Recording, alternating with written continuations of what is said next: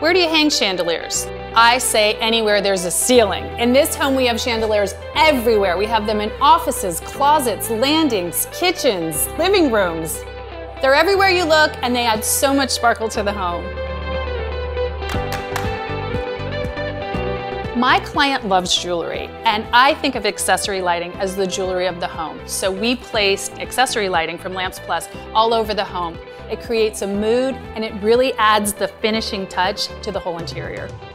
The difference between a chandelier and a pendant is generally that the chandelier will be bigger, more impressive, maybe some more moving parts to it, and a pendant is generally a fixture that comes down from a chain or a pole and has one bauble at the end of it.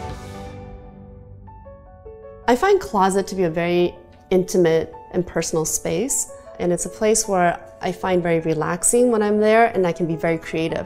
So I wanted to pick a light that was just glamorous. My client is fabulous and runway ready, so it would only make sense in her closet that we would include this fashion-forward chandelier.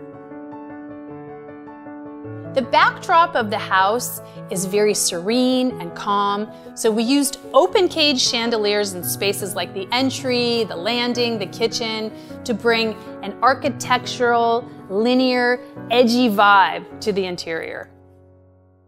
Here in the kitchen, you would never believe how dark and drab it was. We have an open cage chandelier.